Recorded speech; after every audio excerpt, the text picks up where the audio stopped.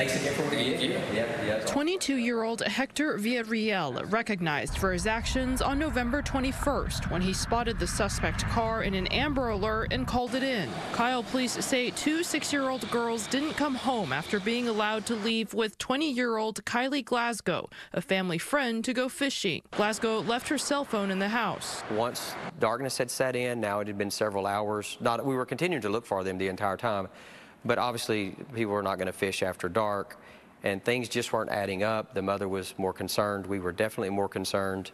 An Amber Alert went out, and Hector, who was driving home, saw it and says it resonated with him because he's from Kyle and has younger siblings. He spotted the suspect car at a gas station at FM 150 and Highway 21 in Caldwell County.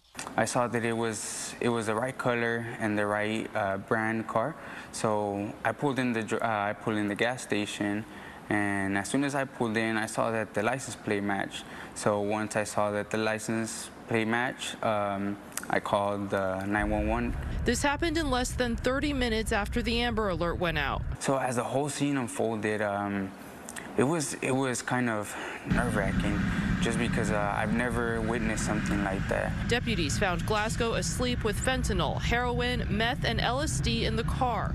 She's charged with 2 counts of endangering a child, 5 counts of possession of a controlled substance, and public intoxication. She also had an unrelated warrant.